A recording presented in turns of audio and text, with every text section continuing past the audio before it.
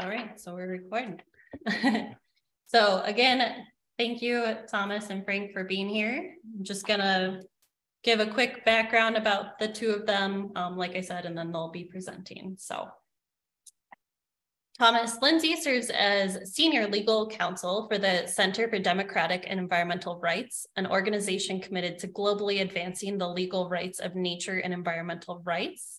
He is the co-founder of the Community Environmental Legal Defense Fund and is widely recognized as the founder of the contemporary community rights and rights of nature movements, which have resulted in the adoption of several hundred laws across the United States and around the world. He sits on the board of advisors of the New Earth Foundation. He is a cum laude graduate of Widener Law School and a three-time recipient of the law school's Public Interest Law Award. He has been a finalist for the Ford Foundation's Leadership for a Changing World Award and is a recipient of the Pennsylvania Farmers Union's Golden Triangle Legislative Award.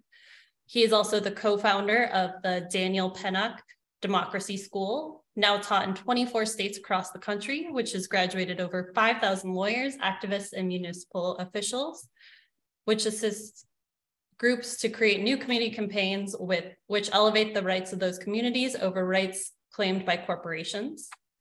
He's also the author of multiple books, including Be the Change, How to Get What You Want in Your Community, On Community Civil Disobedience in the Name of Sustainability, and The Modern American Democracy and Other Fairy Tales. And he's also the co-author of We the People, Stories for the Community Rights Movement in the United States. He has served as a co-host of Democracy Matters, a public affairs radio show broadcast from KYRS in Spokane, Washington, and syndicated on 10 other stations. He was featured in Leonardo DiCaprio in Tree Media's film 11th Hour and We the People 2.0, assisted the Ecuadorian Constitutional Assembly in 2008 to adopt the world's first constitution recognizing the independently enforceable rights of ecosystems, and is a frequent lecturer at conferences across the country. His work has been featured in the New York Times, the Los Angeles Times, Mother Jones, The Nation magazine. He was named in 2007 as one of Forbes magazine's top 10 revolutionaries, and in 2018, Linzey was named as one of the top 400 environmentalists of the last 200 years and the 2-volume encyclopedia, American Environmental Leaders. Linzey currently resides in Spokane, Washington. And our next presenter, Frank Bibeau, is an enrolled member of the Minnesota Chippewa Tribe who has been living on Leech Lake Reservation in Ball Club, Minnesota, most of his life. Frank is a tribal attorney working extensively with Chippewa treaty rights, civil rights, and sovereignty on and off reservation. Frank processes wild rice and smokes whitefish in Ball Club. Frank has been working with Honor the Earth, a native-led nonprofit environmental protection group led by Winona LaDuke. Frank has developed several legal defense strategies based on the rights of Manoomin. Frank serves as executive director for the 1855 Treaty Authority and represented the Wild Rice Manoomin and the White Earth Band of Ojibwe and Manoomin versus DNR and the White Earth Tribal Court and DNR versus WEBO and Chief Judge DeGroat in the 8th Circuit Court of Appeals. Frank will discuss wild rice from the time of creation and migration stories, where the Anishinaabe, hopefully I said that right, we're looking for the place where the food grows on the water, food sovereignty and sustainability, and the protection of natural resources in the present. So again, thank you both for coming, and I will pass it over to you. Thank you, Jasmine. I'm kind of the opening act tonight, and then I'm going to turn it over to Frank for the main event. But for the opening tonight, we thought we would give a description of the rights of nature, basically what is it kind of mini course for folks that are just hearing about it for the first time, what is rights of nature kind of stuff, and then going through where it's been adopted, where it's been enforced, how it's becoming real on the ground. So it's not just some 30,000-foot academic concept of nature having rights, but where the work is happening. And Frank, who'll come after this relatively short PowerPoint, will talk about the first enforcement case of rights of nature in a tribal court. and the passage by the White Earth Band of Ojibwe in Minnesota of this Rights of Wild Rice law. And so I'm going to go ahead and share screen with the PowerPoint.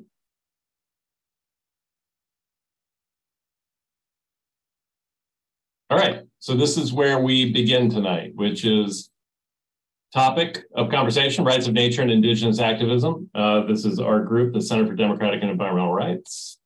And again, presenters tonight, myself, I work for an organization called the Center for Democratic and Environmental Rights, and Frank, who's a tribal attorney with the 1855 Treaty Authority and the White Earth Band of Ojibwe in Minnesota. And also, just a note, I won't be able to see chat comments. So if you have a question, just yell it out. Feel free to interrupt as we're moving through these. I'm going to go very quickly through these slides.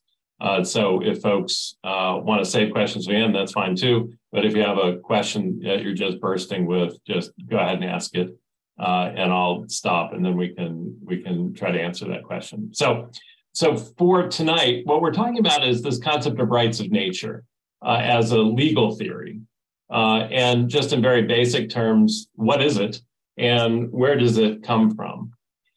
And so to answer the first question, what is it? Rights of nature. It's the recognition by legislation, so the passage of a law, or by jurisprudence, which is a court decision, of the legally enforceable rights of nature and ecosystems. So we're talking about creating or recognizing legally enforceable rights of nature and ecosystems. This means recognizing human civil rights type protections for nature as a whole, or for ecosystems that comprise nature. Now, sometimes that gives our brain a little wiggle because we're used to talking about civil rights as belonging to humans.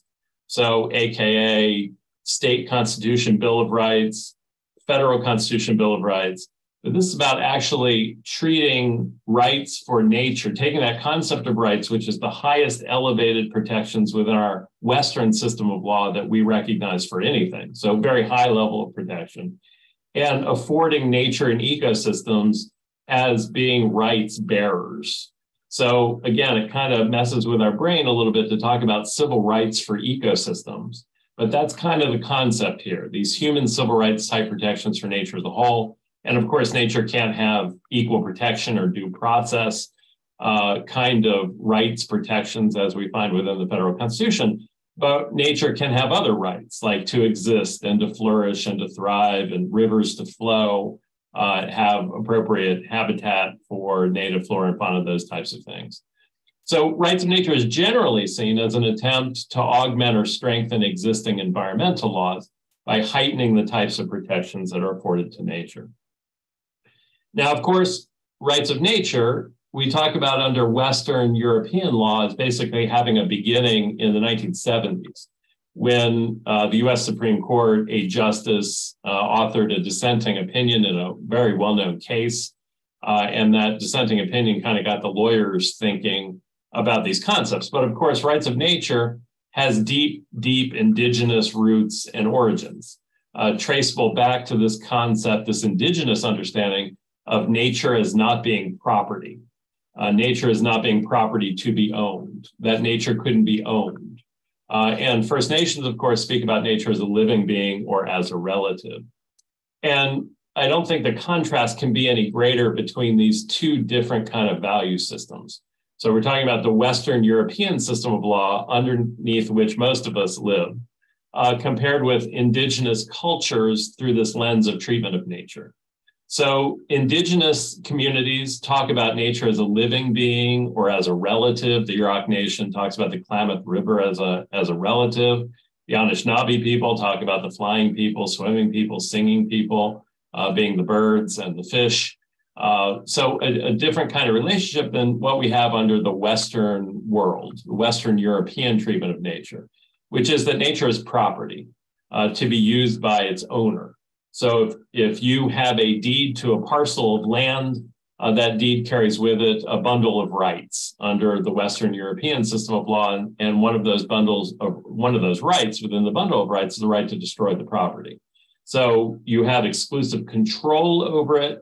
You can destroy it as part of that bundle of rights. It's basically nature is a dead thing whose exploitation is to be regulated by the law. And least favorite quote, probably Sir Francis Bacon. I bet nobody thought they'd be talking about Sir Francis Bacon tonight. But Sir Francis Bacon, a famous English philosopher, once said that kind of the goal of Western civilization was to torture nature on a rack to extract her secrets. So I don't know about you, but I have a hard time holding in one hand flying people, swimming people, singing people, and torturing nature on a rack. Holding those in the same palm is very difficult. So very different treatment between those two different systems. So tracing this rights of nature concept in US law, where did it emerge in US law?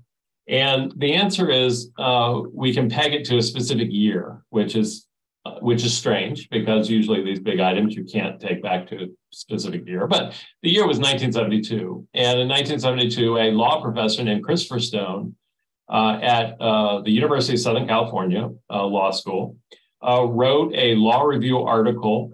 And the title of it was, Should Trees Have Standing? Towards Legal Rights for Natural Objects. And he wrote this piece, which basically proposed that natural objects in the environment should be given legal rights.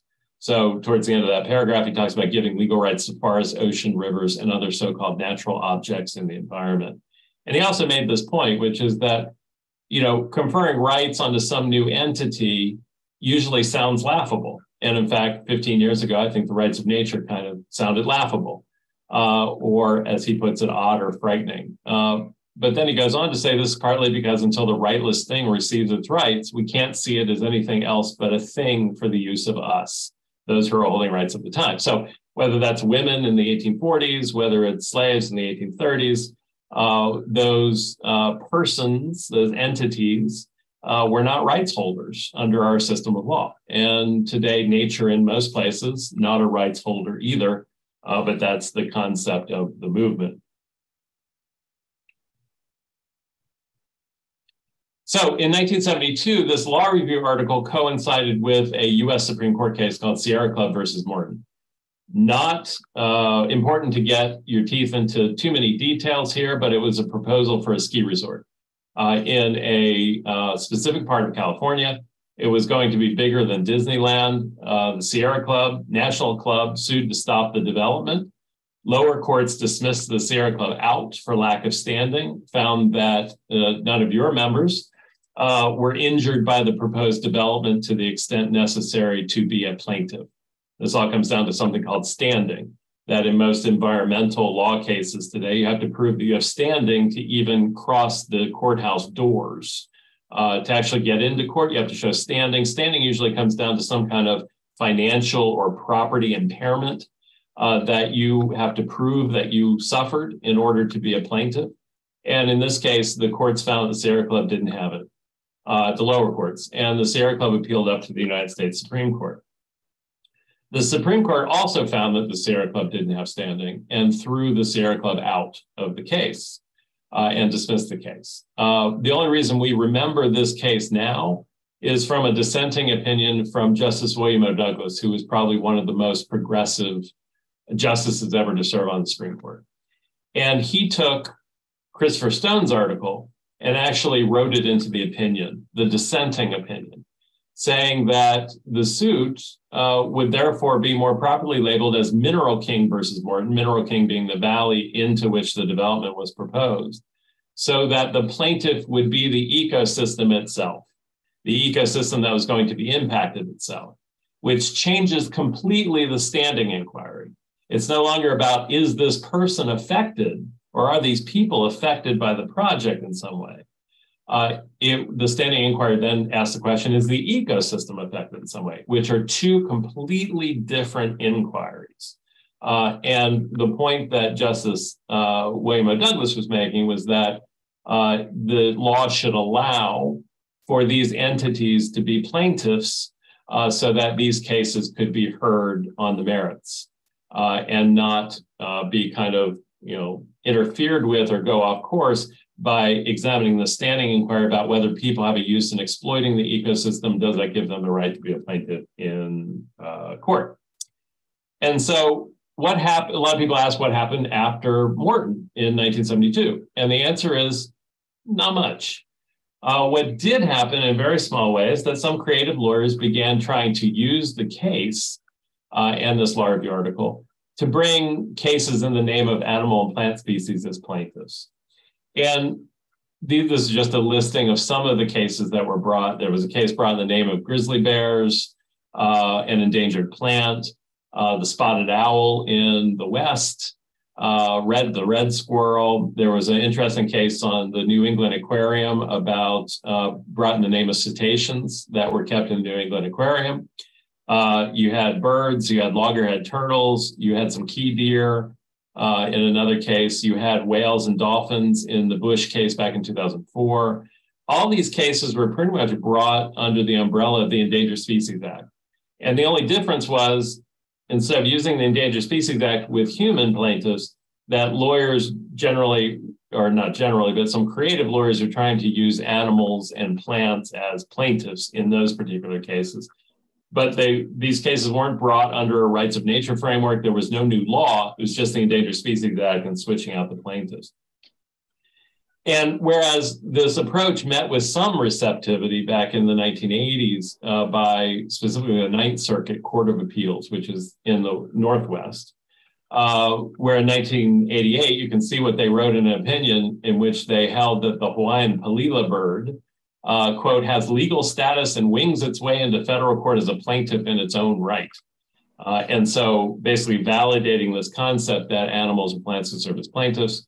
But then in 2004, in the Bush case dealing with cetacean, the Navy sonar case dealing with impact of sonar on cetacean, dolphins, and whales community, then they backed up and said, we agree with the district court that our statements earlier were just non-binding, and turned it over to Congress to say if Congress meant that animals and plants should be able to sue under the Endangered Species Act, then they should have said so plainly and could say so plainly in the future, but we're going to kind of backtrack from where we were originally in the 1980s. So we're going to take a quick look at municipal laws in the United States that have been passed around rights of nature to legally recognize rights of nature.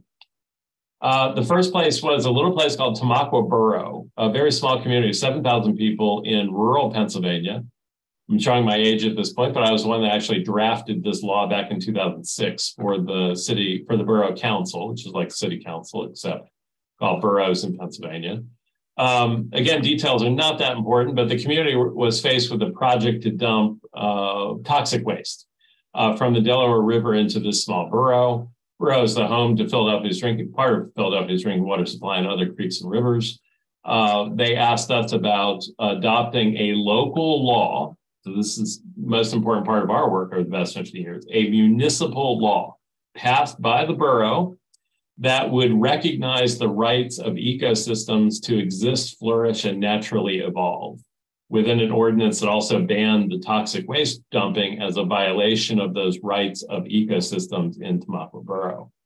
I think to everybody's surprise, probably, the Borough Council passed the law. It's still in the municipal code for the borough. Project was canceled because of that opposition and a variety of other reasons. But Tamaqua Borough became the first rights of nature law adopted in the world. So first rights of nature, in this case, municipal law adopted in the world, which recognized certain legally enforceable rights. Again, this is not about resolutions, as popular as those may be. This is not about, hey, wouldn't it be great if we did X? This is actually recognizing, in this case, these waterways as having certain legally enforceable rights. Some of you may have heard about the Lake Erie Bill of Rights in 2019. Lake Erie's been through a bunch of different problems as well as neighboring communities. So cyanobacteria algae bloom shut down Toledo's water supply in 2014. You had a successive number of years in which nobody was doing anything at the state level or federal level to actually stop these issues or resolve the problems. And it was then that a group in Toledo approached us about writing a Lake Erie Bill of Rights, which would have recognized and did recognize Lake Erie as having rights to exist, flourish, and naturally evolve. It was passed by 62% of the residents of Toledo in February of 2019. It's become kind of one of the bigger rights of nature experiments that has been done in a major municipality. So the Lake Erie Bill of Rights in 2019. The biggest municipality to pass a rights of nature law in the US is Orange County, Florida. In 2020, we assisted a group of environmental leaders there, including some Sierra Club members, to write an amendment to the Orange County Charter. Orange County is where Orlando is. It's a county of 1.5 million people, so big county. And the proposed amendment that they qualified for the ballot and put on the ballot recognized that several rivers, the Wekiva and Econ-Lockhatchee River and other waters of Orange County, had the legally enforceable rights to exist, flow, be free of pollution, and maintain a healthy ecosystem. So again, in this case, a voter referenda passed pass a new municipal law in Orange County, Florida, which recognized the legally enforceable rights of these waterways to these rights: exist, flow, be free of pollution, maintain a healthy ecosystem. Amazingly, I think to a lot of people, especially because it's Florida, the amendment passed with 89% of voters in favor of the initiative. And folks who work on initiatives know that that never happens. Tribal laws in the US, it should not be surprising that because of the indigenous origins, long indigenous roots of rights of nature concepts, that tribal nations across the United States have adopted resolutions and laws recognizing rights of nature. So the Ho-Chunk tribe in Wisconsin, the Ponca tribe in Oklahoma, the White Earth Ojibwe in Minnesota, which of course Frank is going to talk more about, the Manoomin tribe, the Yurok Nation, the Nez Perce Nation in my neck of the woods in Idaho, right down the road in Idaho from Washington State. And of course, Frank's going to talk more about this after I'm done as the opening act. But the White Earth Ojibwe White Earth Band of Ojibwe have been one of the most active in terms of not only adopting rights of nature laws to protect Manoomin or wild rice, so Manoomin as Anishinaabe for wild rice, Ojibwe for wild rice, and that the law that they passed recognizes the rights of wild rice to exist, flourish, regenerate, and evolve, as well as several other rights, passing that in 2018. Frank's going to talk more about that later in terms of how the rights of nature has been melded with these tribal treaty rights that the tribe holds with the US government in terms of enforcing these kinds of rights of nature through that tribal treaty framework. In addition to tribes, combined over 36 municipal and tribal governments have adopted rights of nature across the United States. That's as of last year. There's a couple more now as of this year. But this is kind of a 30,000-foot view of what some of these rights of nature laws look like. City of Pittsburgh, Pennsylvania is one of the larger municipalities that has passed a rights of nature law. Happened back in 2010, and it was basically a battle over hydrofracking for natural gas within the city of Pittsburgh and protecting the three rivers that run through the city of Pittsburgh. The provisions of the law that they passed both banned hydrofracking for natural gas within the city boundaries, but also recognized rights of ecosystems within the city of Pittsburgh, specifically with an eye towards protecting the three rivers. And this is just a broad overview of the three elements that we find in most rights of nature laws. They're the recognition of rights, who can enforce those rights, and what kind of remedies can you get when you enforce those rights.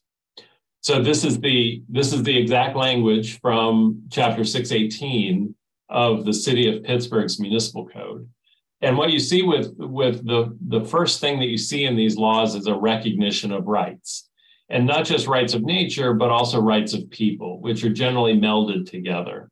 And so you have a right to water, which the city of Pittsburgh passed, that recognized that residents have a right to sustainably access, use, consume, and preserve water drawn from natural water cycles.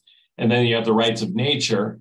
So the first one is a right to, prepositions are important. So right to something, and rights of nature is about rights of ecosystems and natural communities. And again, Pittsburgh chose to specifically protect streams, rivers, aquifers, and other water systems. So this is, again, City of Pittsburgh, Chapter 618.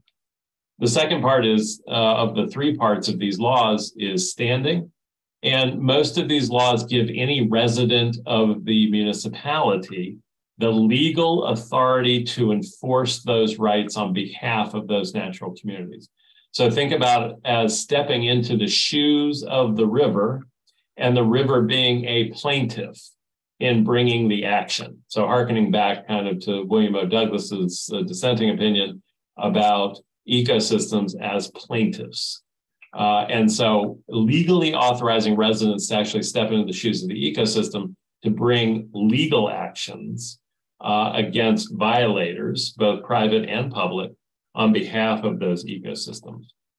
And then remedies, what kind of things can you get? Well, mostly written into these laws is damages that is measured by the cost of restoring the natural community ecosystem to its pre-damaged state. So we talk about this a lot, but under conventional environmental laws, there's no guarantee that the monies that you win under a Clean Water Act lawsuit or a Clean Air Act lawsuit or a National Environmental Policy Act lawsuit actually goes back to restoring the ecosystem or nature itself.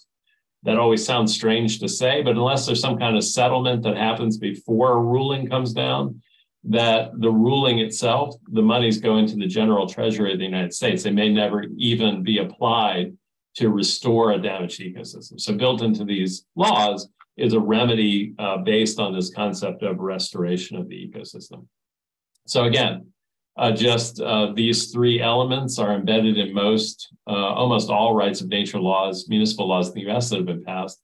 Declaration of rights, recognition of standing to sue on behalf of the ecosystem, and a requirement of remedy, including this requirement of restoration to pre-damaged state. So enforcement of rights of nature laws. People ask, well, where have these been enforced? You know, we know what the law says, but where have these actually been enforced? Where has there actually been a change on the ground? So until recently, there were no rights of nature enforcement cases in the US. This direct enforcement of these rights of nature laws, but that has changed. There's now several examples. And the first case study really comes out of Florida. So remember Orange County, voters passing a voter initiative to adopt a law recognizing the rights of certain waterways within that county. That gave birth to a lawsuit, and the lawsuit is known as Wild Cypress Branch versus Beachline South Residential LLC, and was filed in 2021. It was filed to enforce the Orange County Charter Amendment, this law that was passed within Orange County. It was brought against both a developer who is proposing to fill in over 100 acres of wetlands and other waters to build a 1,900-acre housing commercial development, and against the state itself, which has to issue a permit to the developer, something called a dredge and fill permit, for the developer to do what he wants to do. So the lawsuit was filed in state court in Florida to stop the filling of the wetlands, because under the law, the wetlands have a right to life. And it always sounds odd to say it that way, but wetlands and waterways have this right to exist. So when you're killing them by filling them in and destroying their existence, you have a confrontation between the law that was passed and the actual act of what the developer wants to do on the ground in Florida.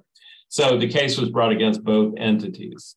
The first set of claims was filed directly against the developer to try to stop him from destroying these waters, which are now protected by the Rights of Nature initiative that was passed within Orange County. And specifically, you see some of the claims here. Filling wetlands violates their right to exist. There are impacts on other creeks and lakes, including their right to be free of pollution, flow, and maintain a healthy ecosystem.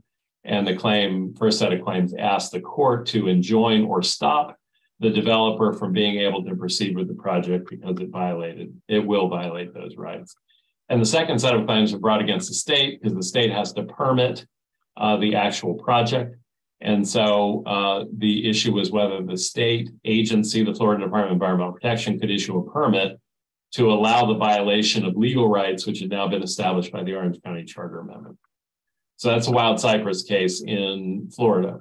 In Pennsylvania, there's been a case that's been around for a long time now. I was the original lawyer on it 9 years ago now, 8 years ago now. And it deals with a small community in Pennsylvania who adopted a local law banning frack wastewater injection wells.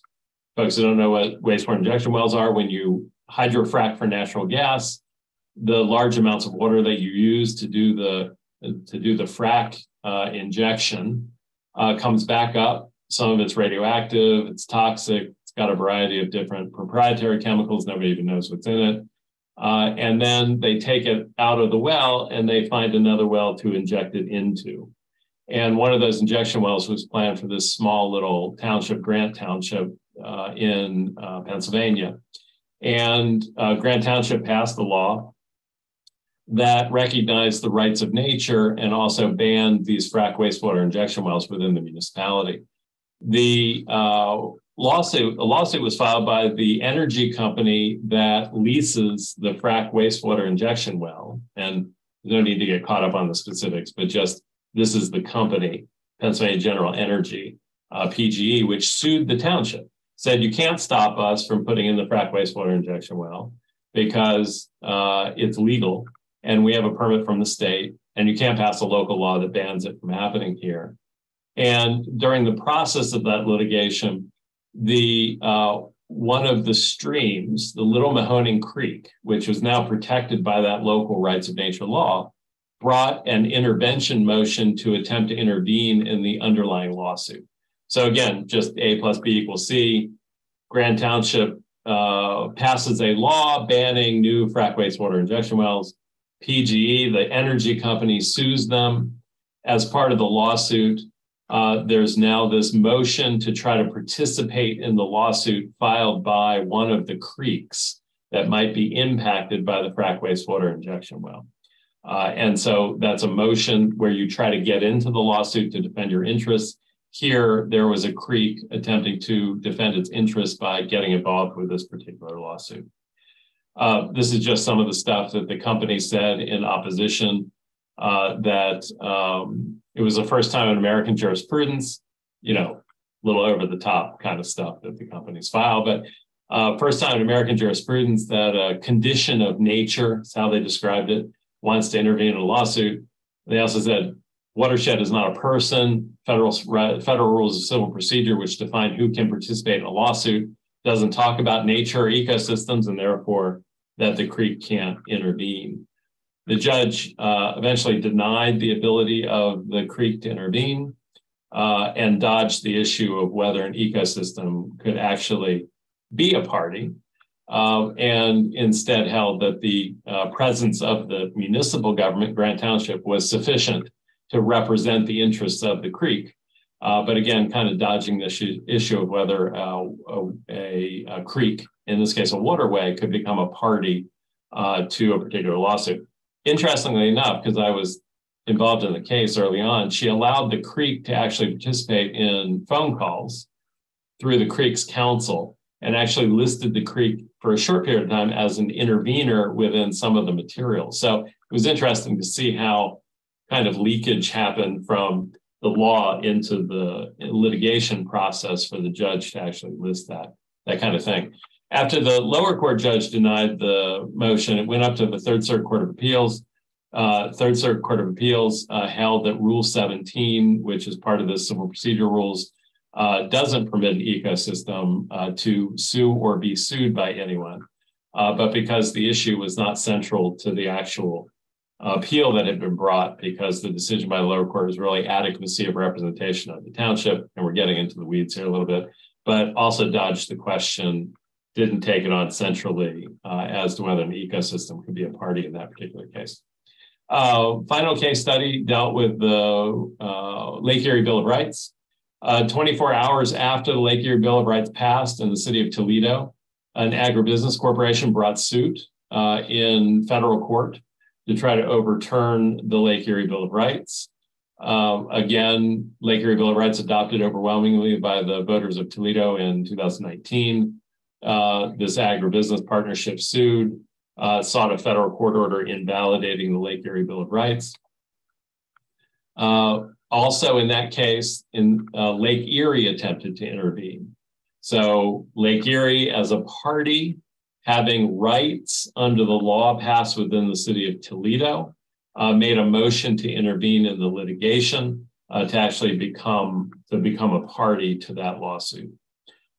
This is the ruling of the district court, held that the filing was meritless, and held that It didn't strictly hew to the language of the law itself, which only talked about the lake representing itself in the county court, not in the federal court to where the case was eventually pulled. And so, again, in some ways, the court dodged the issue and went back to specific language about where the lake could appear, but held that it couldn't appear in federal court because of the way that the ordinance was written. So just some early sparring around rights of nature laws, not direct enforcement, at least in the Lake Erie case and the Grant Township case, but ways in which ecosystems are starting to be seen in some ways through the litigation process by moving to intervene in those cases. Probably the most successful place that rights of nature laws have been enforced has been Ecuador. They were the first national constitution to incorporate rights of nature provisions into that national framework. In 2008, the Constitutional Assembly for the country of Ecuador voted to draft a new national constitution. They learned of rights of nature laws in the US that had been moving at that point, and asked us to come down and assist with the drafting of parts of the new constitutional text. So we went to Quito and Monteles in Ecuador and served as a consultant to the Constitutional Assembly. This was the result of the work of the Ecuadorians through that Constitutional Assembly, was to overwhelmingly adopt a new national constitution that contained, for the first time anywhere at the national level, rights of nature into their national constitution. And this is what it reads: that nature has the right to integral respect for its existence and for maintenance and regeneration of its life cycle, structure, functions, and evolutionary processes. This is Article 72, a right to restoration, and what that means in terms of compensation. Article 73 talked about preventive measures and banning genetically modified organisms, also made it into the Ecuadorian Constitution. Standing provisions about who could enforce these new rights within the national constitution, basically giving that to all persons, communities, peoples, and nations. So recognizing standing within the constitutional framework for people to bring legal actions. There have been quite a few enforcement actions in Ecuador. We're going to cover them briefly before briefly turning to some other international stuff and then coming all the way back around. In 2011, the first enforcement case was filed under the Ecuadorian provisions. And we've been going pretty fast here, but just to slow down a second, because this case was very important. You'll notice that the case name is the Vilcabamba River versus the province of Loja. The river itself, again, is the plaintiff. So we're used to seeing people or groups, organizations, companies in that place, but this is the river itself suing a local government in Ecuador for dumping road debris. They were widening a road and dumping road debris into the river, thus changing the flow of the river. Two residents of the region brought an action under the Ecuadorian constitutional provisions in the name of the Vilcabamba River itself. And so this is the first rights of nature case that was brought under those Ecuadorian provisions. It was the first time that a judge has ruled in favor of an ecosystem. So a ruling was made in favor of the Vilcabamba River, ordering the local government to fix the damage that it had caused and also to stop dumping debris into the river. So first, I guess you could call winning case for an ecosystem under those new constitutional provisions, the Vilcabamba River litigation. And this was just the final order of the provincial court ordering that the local government had to restore the river itself to its prior functions before that road dumping occurred. And these are some of the other remedies: remediation plan and corrective actions taken to limit oil spills and those types of things around the river. So again, practical, real life stuff coming out of this rights of nature enforcement framework that was created within the Ecuadorian Constitution. So some have called the Ecuadorian stuff a turn of Copernican proportions, because it takes people out from the middle of this kind of right to and replaces it with a right of. This is just a very quick summary of some of the cases where it's touched ground. The Vilcabamba River case was the first. There's been cases dealing with shrimp farming and revoking shrimp farming permits. In the Galapagos, it's been applied to deal with shark finning in the Galapagos Islands. Most recently, in the Los Cedros case, the Ecuadorian Constitutional Court, the highest court in the land looking at constitutional issues, threw out mining permits on the basis that they violated the rights of the forest ecosystem under the Ecuadorian constitutional provisions. And these are some of the doctrines that the lawyers talk about, that nature is a subject of rights, people have the standing to invoke those rights, and there's been widespread applications in civil, criminal, administrative, and operational laws. So it's really gotten legs in Ecuador through these constitutional provisions. I'm going to run through these very quickly and then turn it over to Frank to talk. So it's not just Ecuador that has begun to embrace this kind of rights of nature approach. In India, and to our surprise, I think, a lot of these places have moved without legislation. So up until this point, you've had local laws in the US, you've had the Ecuadorian National Constitution, but they've all been written text. So legislation passed, whether those were constitutional provisions or just laws.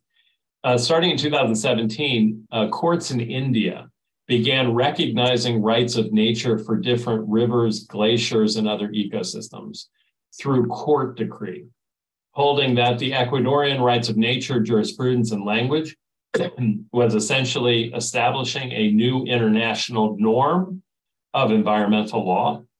And they began to borrow that and apply it to cases that they were already hearing. So in 2017, a high court of one of the states in India, so a local government in India, but kind of akin to state governments here, recognized that the Ganges River had certain rights. Then the court also recognized rights of the animal kingdom. Other high courts recognizing animals as legal persons. A lake in a specific area of India was declared to be a legal person for purposes of projects that were going on around the lake. So India has become a hotspot for some of this emerging rights of nature jurisprudence. Colombia, the Colombian Constitutional Court, again, the highest court dealing with constitutional issues in Colombia, has recognized the Atrato River, the Amazon River, and the Amazon River Basin as having rights. So in 2016, 2018, and continuing today, that courts in Colombia have begun to recognize specifically waterways, mostly rivers, but also basins as being a subject of rights. So recognizing rights-bearing entities, these waterways being rights-bearing entities. Colombia, the story continues, 2019, 2020. Again, in this case, the Colombian Supreme Court took up this kind of constitutional court jurisprudence and began recognizing different parks as having rights, along with different rivers having rights, but continuing the evolution of that jurisprudence. In Bangladesh in 2019, the High Court recognized the legal rights of all rivers within the country.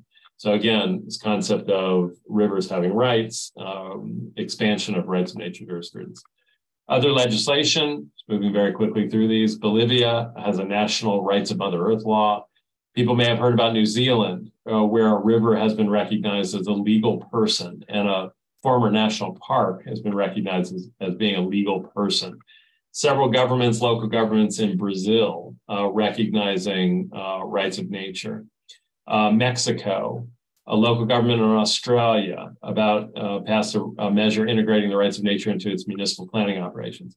Just last year, the two governments in Canada, one an Indigenous government and one a European government, adopted the first rights of nature law in Canada protecting the Magpie River, which is now threatened with hydroelectric development.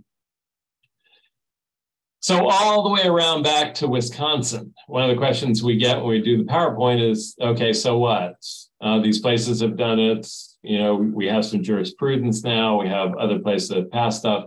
What can we do in Wisconsin? And we can talk more about this later, but this just lays the keel for that conversation. But rights of nature laws can be moved at the municipal level in Wisconsin. You're one of the states that has the good stuff, which is that you can actually adopt laws at the municipal level in certain municipalities without having your elected officials pass them. So you have a variety of options. One is elected officials in cities, towns, and villages in Wisconsin can actually take these rights of nature laws and pass them and apply them to specific waterways or ecosystems within those communities. But you have this other option available, since rights of nature is still kind of radioactive for many elected officials to touch, that residents of cities and villages have a state guaranteed initiative process in Wisconsin that may be used to pass law over the heads of your elected officials. So you can actually propose laws directly to the ballot and then vote on them, like what's happened in Florida and many other places. And this, just a last note here about signatures and a number exceeding 50% of the votes cast for governor. That's the standard and collected within 2 months period of time. So these are some of the options that are available in Wisconsin. And with that, I'm going to turn it over to Frank to be the main event here.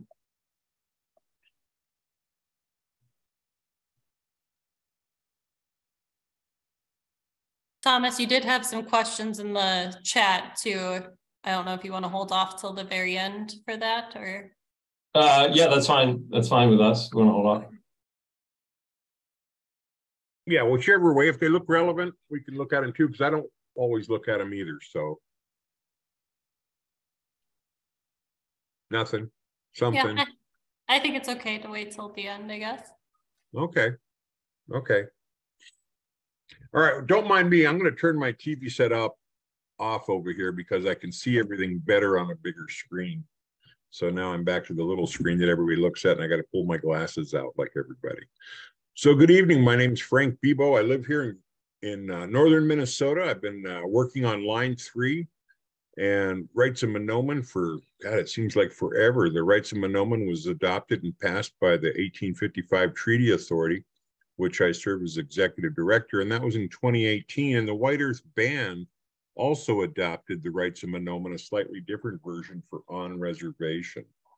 And Tom talked about these different laws, you know, and sometimes I think, you know, we're doing something that's kind of out in front, but then when I listen and watch what Tom's presenting, it's happening all over the world.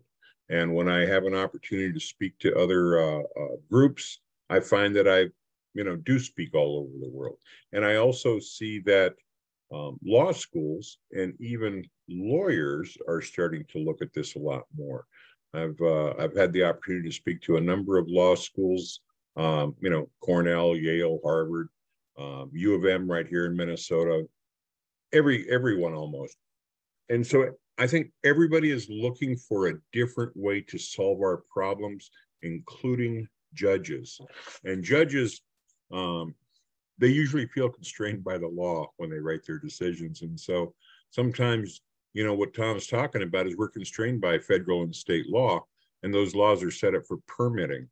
And so I was listening at the beginning there, and I sometimes get a kick out of the Sierra Club decision back in 1972.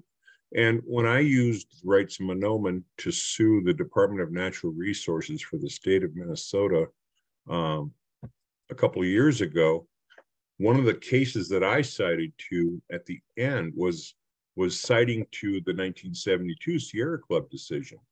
And it was kind of interesting because at that time, I believe it was 2016, there was a case for permitting going on in the state of Virginia when President Trump had come into office, and the Department of Interior, I believe, was representing, and they had gone from all of the normal kind of what I would call proactive methods to protect the environment to saying, oh, it doesn't really matter, go ahead and do what you want with those other appointees.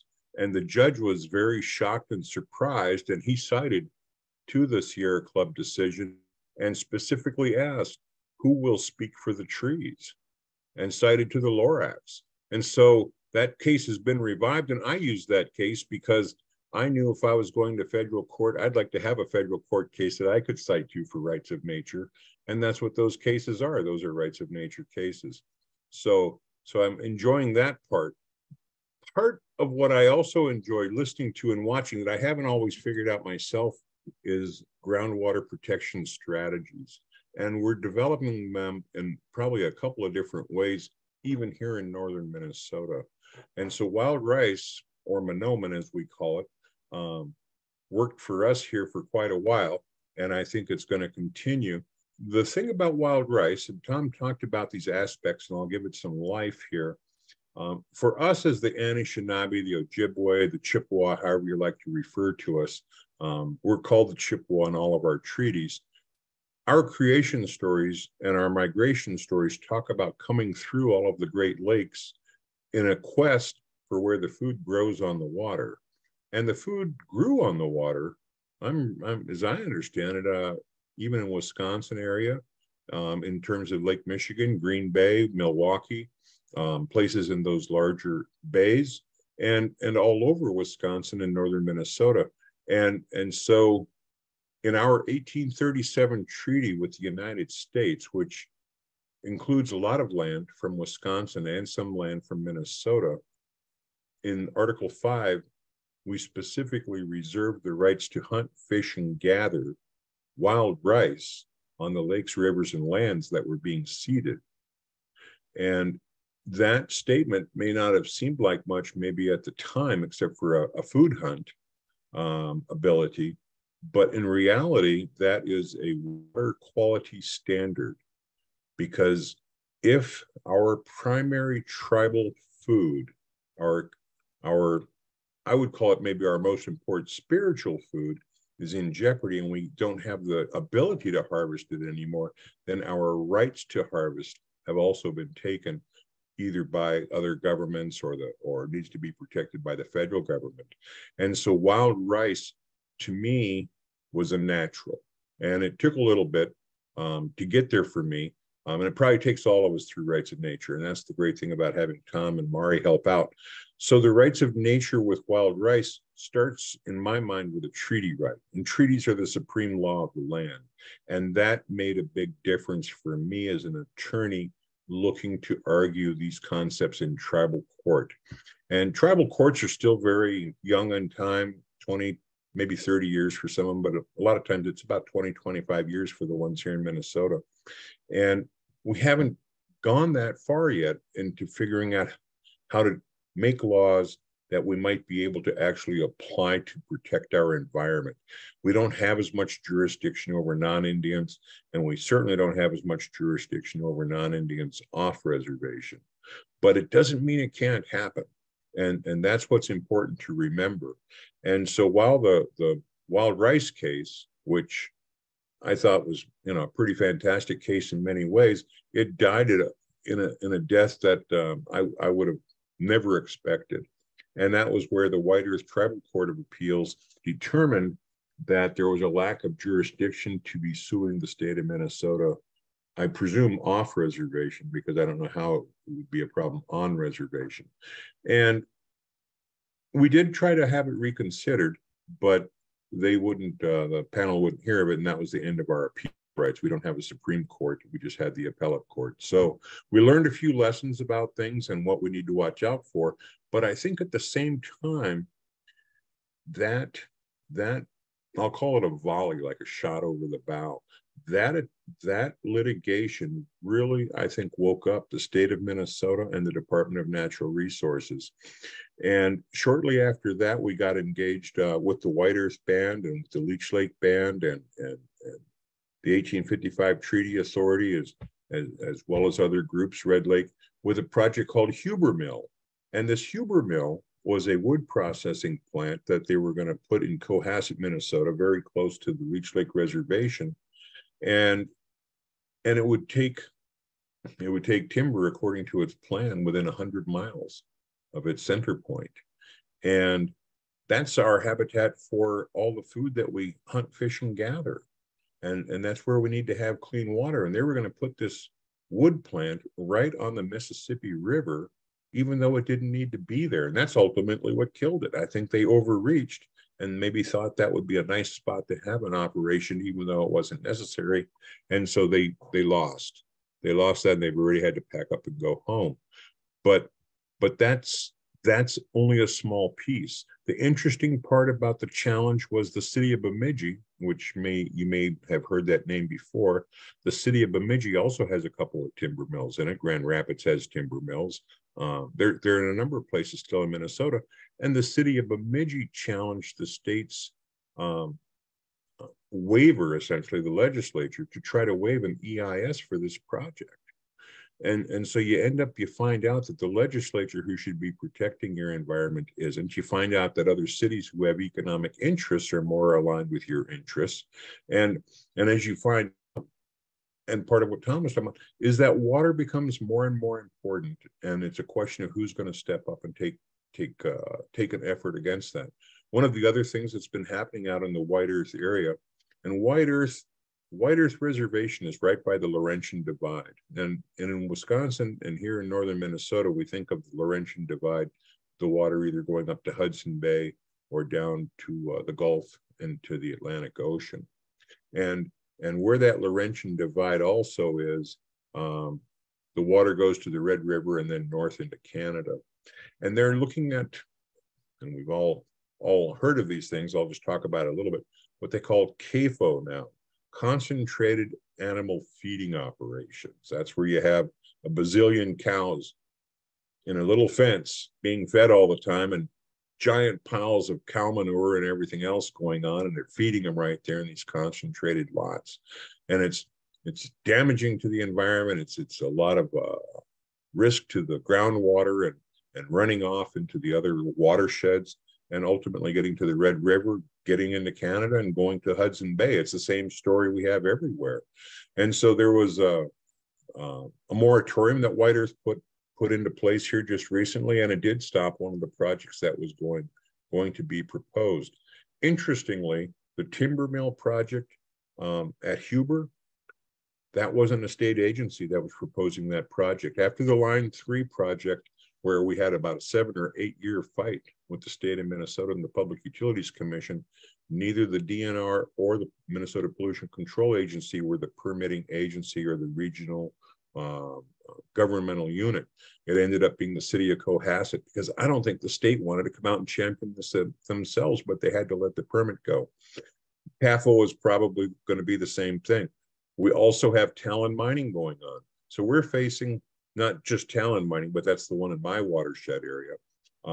We're facing all the same things that are happening in Wisconsin. And Wisconsin has also had some interesting case law in the past. And one of them would be with Mole Lake with the mining. And I'm sure a lot of people in Wisconsin remember that. One of the things that happened as a result of the Mole Lake mining was essentially stopping that operation.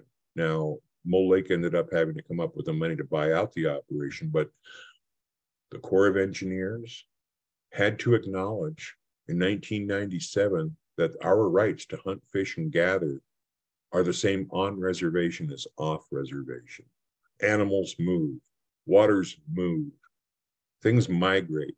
And so you have to be able to go where things are to find them. And the way our treaties were written, like I said, with the 37, the ability to hunt, fish, and gather in the territory being ceded, not in a little box reservation or something like that. All of the area that we were giving up, we said we still have to have for our food, to be able to live, to have our way of life.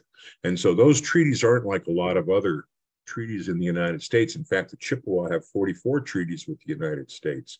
And early on, oh, there we go. I don't know. Is that my computer or somebody else's computer? We can still hear you fine. You're fine. You didn't change any. Okay, I'm just watching my picture get smaller and bigger and disappearing. So, all right. I'm just trying to go back into my head there where I was for a second. I got caught off guard. But oh yeah, so with Mole Lake and stuff and the Corps of Engineers, but that was 1997.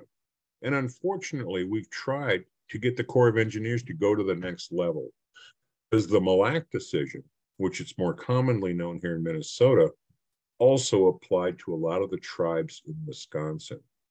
And what they discovered was, when they were trying to pigeonhole us into these smaller areas for resources, was that all the lands, and this is in the 1842 treaty, which is primarily in northern Wisconsin, all of the lands that had been ceded and all the lands that were yet to be ceded by the Chippewa were then considered held in common by all of the Chippewa of the Mississippi and of Lake Superior.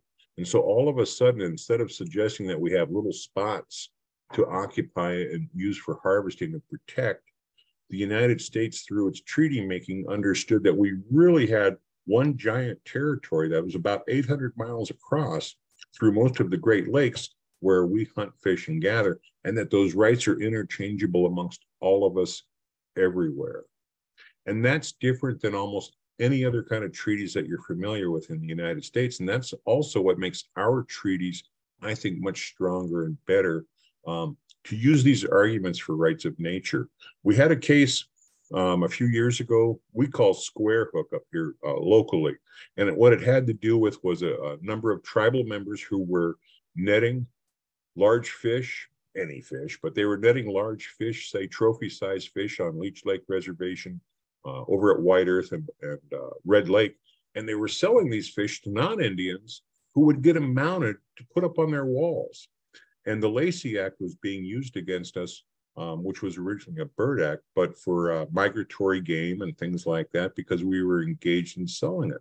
And they had a lot of tribal members who were tagged for exercising these rights, but ultimately, and it took a little while, ultimately the federal court understood and described how our rights are exclusive from the state of Minnesota and from the United States of America, because when they made that 1842 treaty that said our rights were in common with each other, out in Washington area, Columbia River, those treaties talk about the rights to fish being in common with the citizens of the territory or in common with the citizens of the United States.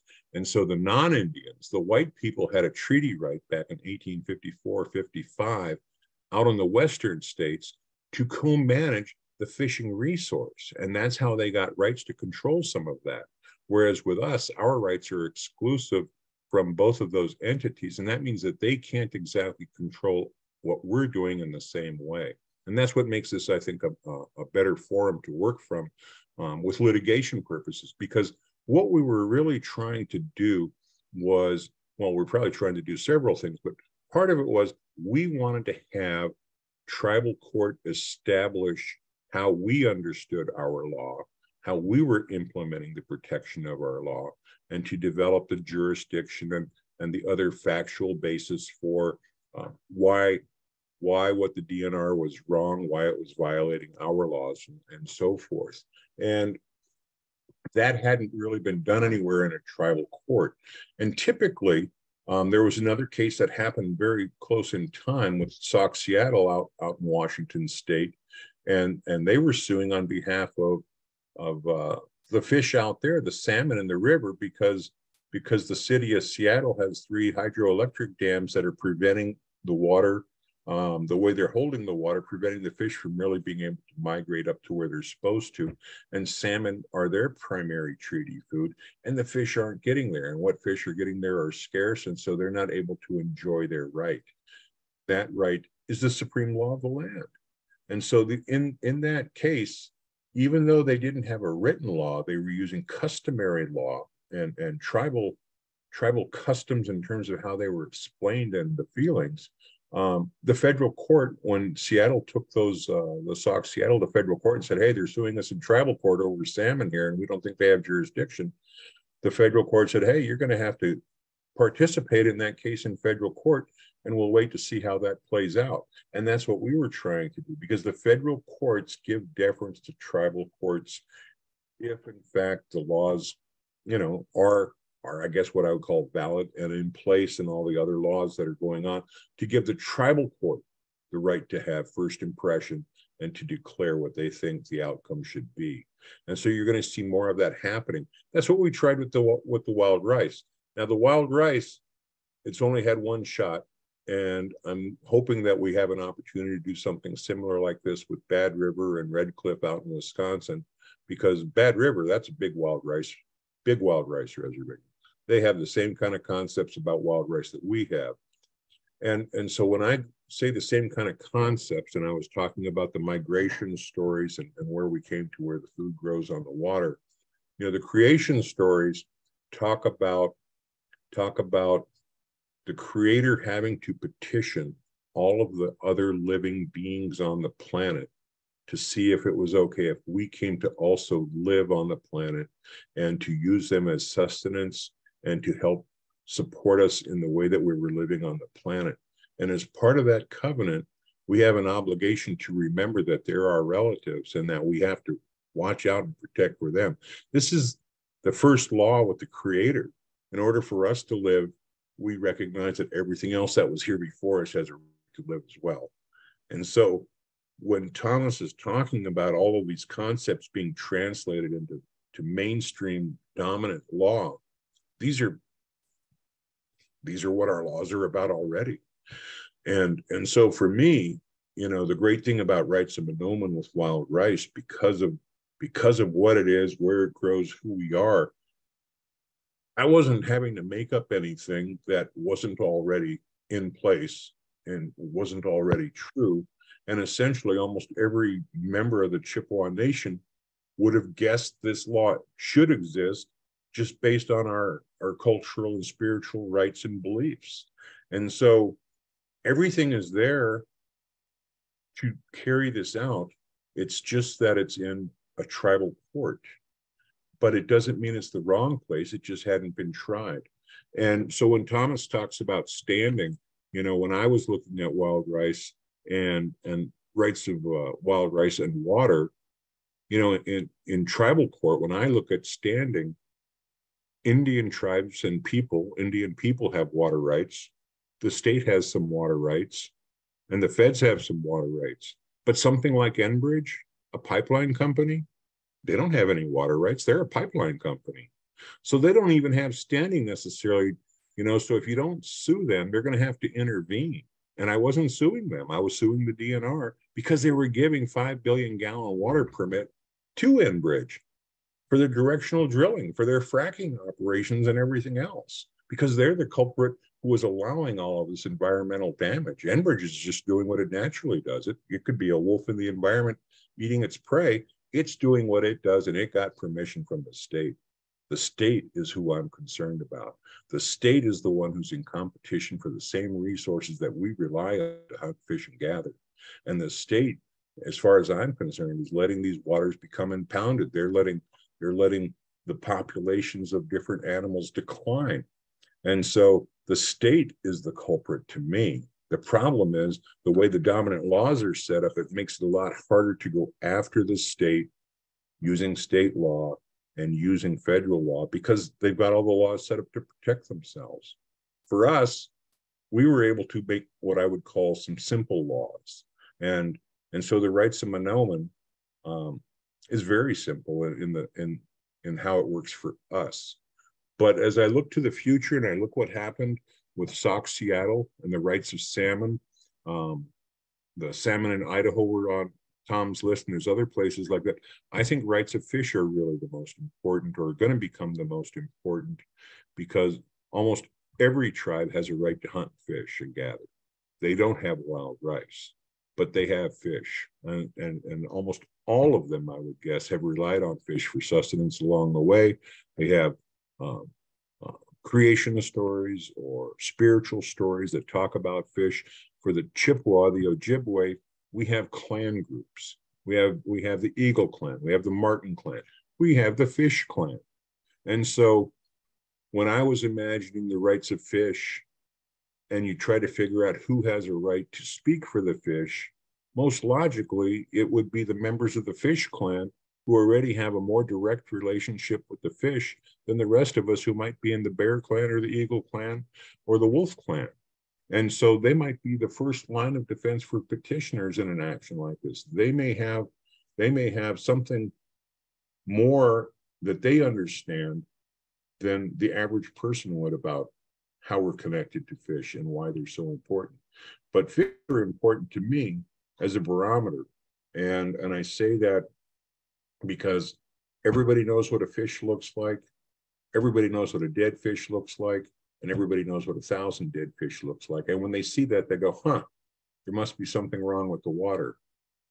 But unfortunately, we're still at a time where that short, simple analysis lasts for the news cycle or two. And so when you look at that East Palestine, I don't know if I'm saying Palestine right there, but with the rail car spill, they said there was 45,000 fish and other animals that were killed. Didn't mean a thing, because there's other things that people think are more important. So even though a big number was alarming about, chickens on a farm dying, people's farm animals dying, you start thinking about all these things. It's obvious there's been a release of something. Everyone knows it. Everyone in that community knows it. Nobody believes the EPA or the railroad is telling all the truth, because you can see the reality of what's happening around you. You don't have to come in with some little gas sniffer and say, oh no, it's only 2 parts per billion, you'll be just fine. Other things have died quickly. So you have to think about nature as that barometer, is how I see it. And nature talks to us. We just don't listen very much anymore. But I see the rights of nature as the right vehicle here in the United States because of the way tribal law can operate. And we're just at the beginning of doing what we're doing. One of the other things that's happened that I thought was really, I guess I'll just call very supportive. A friend of mine who's a tribal attorney and he's teaching at a law school out in Montana, he wrote essentially a law review on the jurisdiction of wild rice on reservation and off reservation while our case was going on. There are people motivated by this who are compelled to try to figure out how to help. I think in a way, that's what the 2 tribal judges did at White Earth as well. They could see all the pieces were there, the obviousness of what was going on and how important it was to the Ojibwe people, the Chippewa people, the wild rice and what was happening to the harvest and what was happening to the water. It's essential, it's critical. You can't live without it. And so those are the concepts that have to be employed right away if you're going to try to defend your environment. I've lost faith in the state, as a protection agency, and I've lost faith in the federal government as a protection agency. And I think that's been demonstrated by the fact that I've gone all the way through law school and looked at what they've got and gone to figure out how to create laws in a tribal court in a tribal setting, because I think that there's a better chance of having that be successful and being supported in a logical way by humans, as opposed to the rigmarole sometimes of all the process that a permitting agency puts you through. We were at the PUC for 7 years. 7 years. We didn't stop them. The permitting process was supposed to, I think, do the route permit in 9 months and the certificate of need in 12 months, and they were going to do it simultaneously. So we were able to stand up and defend our territory for a lot of years, but unfortunately it was the federal government, some of the elections and who were in power maybe at the time, because when we needed to have an EIS done in the last hours of the Trump administration in November, we didn't get an EIS from the federal government to protect our resources. And when the new Biden administration came in after that election in November of 2020, they didn't ask for one either. And so we're having to operate as though the federal government isn't here to defend our trust responsibility that they have to watch out for our rights and resources. Just like everybody else in Wisconsin and everywhere else, we have to defend our own rights and watch out for ourselves. The problem is, where can we go to do it? And how can we make it as legally strong and sound as possible? Because you can see, like Tom said, there was 89% of those people in that Florida area that wanted their water protected. And they couldn't find a way to do it in a meaningful way. And so we have to continue to try. And that's why I stay involved. I don't feel like I really lost anything in what I'm doing. If anything, I'm reinvigorated and I can see where some other opportunities are out there. And I know other people that need help and want to try it. And that's probably the most important part of not feeling like there isn't a way or a solution. It's just that we have to look at the problem in a way that doesn't rely on the normal legal mechanisms of the federal and state governments. So I don't know if I've talked very much or too long or a little bit. Are there any questions at this point before I keep talking? Hey, Frank, there was a question in the chat about the Eighth Circuit case. And can you talk a little bit about how that concluded?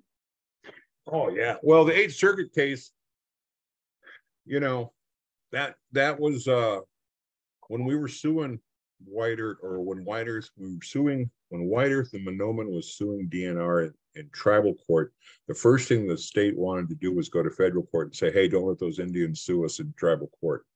And the lower level of the district court, the judge asked the DNR to point to or cite to some law that says that the federal court has jurisdiction to tell the Indians and the tribal court that they can't sue the DNR. And the DNR didn't have any answer for him. And I'm sure that shocked them having to say that out loud. And the lower court dismissed the case. But DNR did appeal that as well, because they wanted to essentially try to get a decision that said that we couldn't sue them. The litigation continued in tribal court as well, but ultimately, as I said towards the beginning, it was our own White Earth Tribal Court of Appeals that made a ruling that we didn't have jurisdiction. And not only did they make a ruling that we didn't have jurisdiction, but they decided to dismiss the case from the appellate court level, rather than even sending it down to the lower court for more fact-finding on jurisdiction or anything like that. And so when that happened, that decision became the vehicle or the tool that the DNR pointed to that basically said, well, look, even the White Earth Tribal Court of Appeals says that they don't have jurisdiction. And so we were kind of stuck. We didn't have another way to really appeal that seemed like it was going to work in that way. If our own court wasn't supporting what was going on at the Tribal Court of Appeals level, then we weren't going to get there on that try that we could see. And so we basically had to accept that that case was going to die where it did. That case is at White Earth Tribal Court. But, you know, in Minnesota, there's a lot of reservations. And so it's like states. So if you got rights of fish, you could try rights of fish. You could try it at Red Lake. You could try it at Leech Lake. You could try it at Bad River. You can take rights of Manoomin and you can go to Bad River, because those decisions that the White Earth Tribal Court of Appeals ruled on, while people might look to it as persuasive or a guide, it's still a case of first impression at the tribal court at Red Lake or at Leech Lake or at Bad River. And it's a federal law, or not a federal law, but it's a federally protected law because they're tribal laws. And so that makes this more important to try again and to try to get it right in a different forum, because I suspect that it's going to be tribal law in a tribal forum that's really going to grab a hold of the environmental protection. It'll probably be Bad River's, my hope, because of the wild rice that's there, but because of all the fishing that goes on over at Red Cliff and Bad River and other places along the lake, I think all those Chippewa tribes are open to looking at rights of nature, rights of fish, and rights of Manoomin. And I'm glad to see that there is a way for our spiritual beliefs to play an important role in protecting the way we're supposed to according to our agreements prior to, you know, the creation of the United States and other things, our agreements with nature, our agreements with the Creator.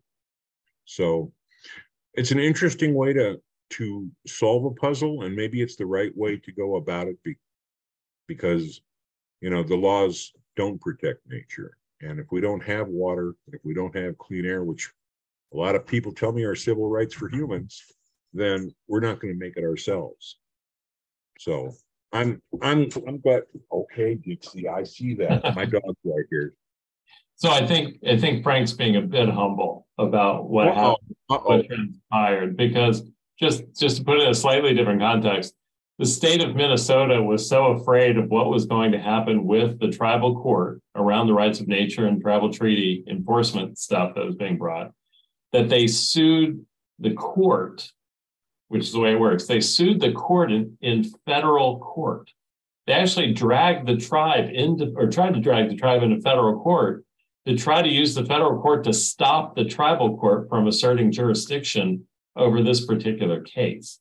So just to be crystal clear, that's the kind of response that the work drew, which was the state of Minnesota running to federal court to try to get a federal judge to stop the tribal court from moving forward with the case.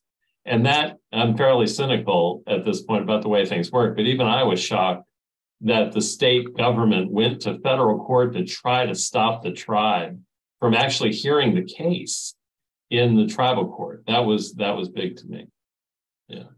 And then the courts didn't give them what they wanted until the tribal court of appeals. Right. Right. So, go ahead, Tom. Frank, we had another question come in about how the rights of nature movement relates to the current fight for tribal sovereignty. Can you talk a little bit about how you see the overlap? Oh, yeah, I think they're hand in hand. You know, we don't always understand how to use our sovereignty in a way that is, I guess I would call it, protective of the environment off reservation, and how we can use our value system to protect those rights. And so when I look at where the rights of nature are, I guess, going with this, I think sovereignty, because of the concept of treaties being the supreme law of the land, it's going to make it almost impossible at some point. We haven't figured out the path. We've only tried once, and we're not even all the way through our rights of Manoomin attempt. And I think it's just a matter of, I'll just use the term, more powered sovereignty. Because the other thing that happened with the 8th Circuit Court of Appeals is 7 other Chippewa bands came out with an amicus brief in support of what we were doing, because they understood the rights that we were trying to also exercise and avail ourselves of from White Earth. And most of those tribes were from Wisconsin, because they have the same exact treaty rights that we have, because all of our rights are in common. So those bands in Wisconsin, you know, Wisconsin should also know that that same case that we went through in the 8th Circuit, because, you know, Wisconsin's in the 7th Circuit, could very well end up in the same way. But the pattern is the federal courts say, let the tribal court matter go all the way through first and see what they come to as a decision before we see if we have to step in. And so I think that if we can have 2 or 3 circumstances working against Line 5, the Mackinac Straits with the bridge and the pipeline crossing, I think there's a way to actually bring this to a stop with the states and with other people. But the problem is we have to be aggressive, and we have to get those rights together. Spring's coming. I think there's a new dawn coming, and Anishinaabe dawn. And I think that you're going to see that we are going to use our sovereignty in a way, and I'll call it soft sovereignty, to make governments have to do the right thing to protect the environment, whether it's the EPA, whether it's the Corps of Engineers, or even state agencies. And I think because of the international, I'll just call it more internationalness, greater internationalness, with Canada on the other side of the lakes and things like that, that there should be a better chance to prevent these things from happening, because it's more than just US citizens, state citizens, Indians, and nature. It's also an international problem.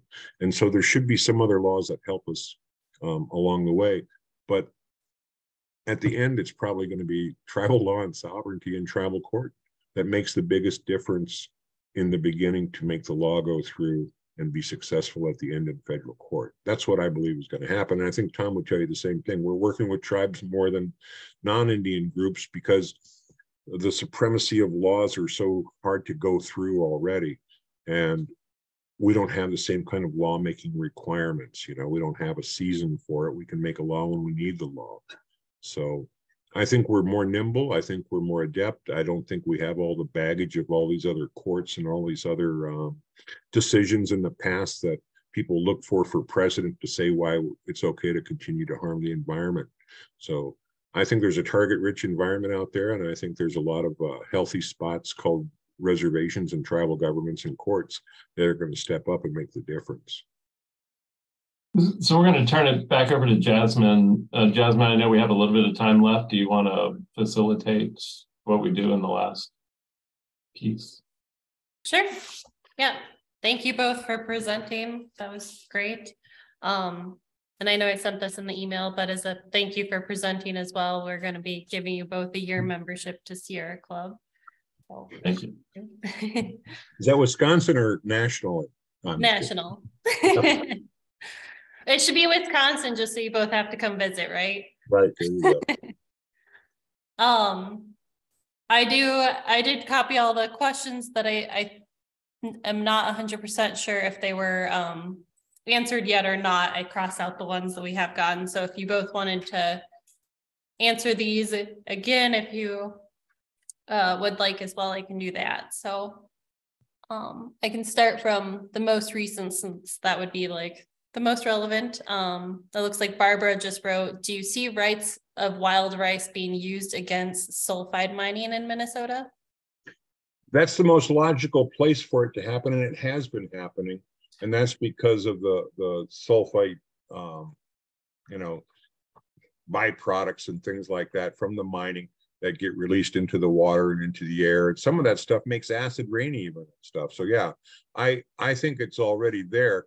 About, I'm going to say 2019, 2020, the Minnesota legislature basically commanded the Minnesota Pollution Control Agency to try to avoid the sulfite standard or sulfate standard that they established 40 years ago. And because they wanted to do it for mining up on the range. And the administrative law judge wrote a long opinion about whether or not you could redo or circumvent or do something else with that standard.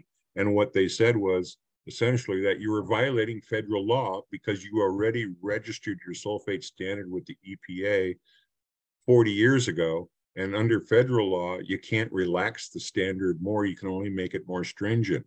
And we knew that as tribal members and as Indians, but yet the state citizens still wanted to try to make that happen. And so they're going to try again. That's what they want to do. I don't know how they're going to do it because it's a violation of federal law. It's a violation of treaty rights and other things. But people don't want to hear that answer. They want to think that someone out there is going to try to still work around existing standards like that. And that standard, it's not sufficient, I don't think, because we're still losing wild rice. And that's the primary culprit. So it's hard to use it in an environment and say where it's been exceeded. And it's probably harder to even say, and that's the culprit for killing off wild rice in a certain area. Because wild rice, unfortunately, or fortunately, also has the ability to disappear for a while.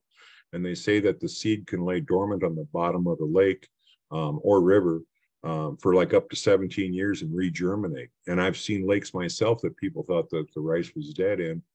1 year, suddenly it's covered with rice again.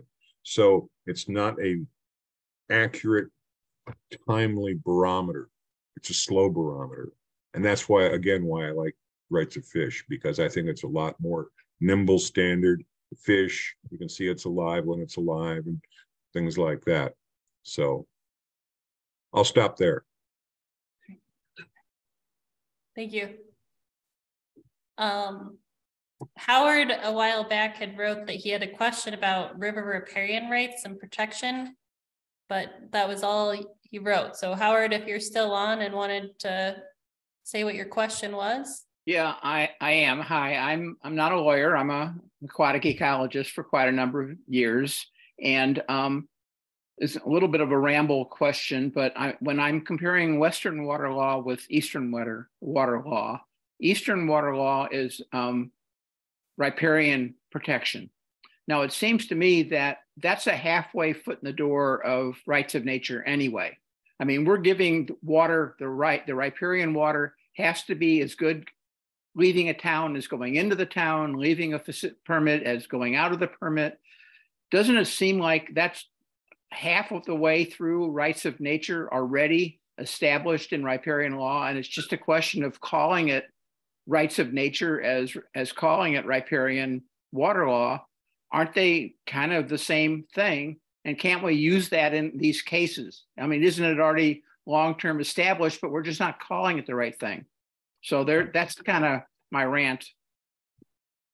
There's some logic to all of that. I use both riparian rights and first in time because under the oh, what the heck there, it'll come back to me. But anyway, the decision back in like 1906 there with the Winters decision, tribes are presumed to have priority water rights because when Congress set aside a place for a reservation, it was presumed that Congress set aside sufficient water for the purposes of that reservation to be successful, which was usually agrarian. So in the case of Leech Lake Reservation, I would say 60% of that reservation is water and fish. And so I think we have a first in time right to protect those fish. The riparian right that you're talking about is more like rights of nature, and it's really the correct standard for everyone because the concept, as you were talking about, the water flowing in, the water flowing out, the way I've heard it, which is very similar, is you're supposed to leave the water in the condition that you got it so that the next person who comes along can enjoy it the same way you enjoy it. And that's really what it is. We forget that we're supposed to leave things in the fashion that we found them better off. And the people who think they have first in time priority rights and things like that, they think they can cut you off. They think they pollute the water. They can do all kinds of things because they have some other so-called individual property right. And so riparian is a much better ally for what we're doing. But at the same time, because of the Winters decision, I believe tribal rights are primary to anybody else who has first in time rights. Sometimes they don't always win in some of these old court cases and they may have to be refought, but I think both of them work for tribes. But riparian is the right standard because that's the one that says to leave the water like it should be for everybody else who comes after you. And that's the opposite of the Western water law. And that's what makes Western water law not work, because they're fighting over things that don't even include letting it live. They're just, I think they fight over wet. They don't fight over quality water. They don't fight over abundance of water. They don't fight over anything like that. They're looking at their marinas and places for their boats and stuff like that, it seems like a lot of times. So I think you're right about the question, though. I think riparian is the best standard.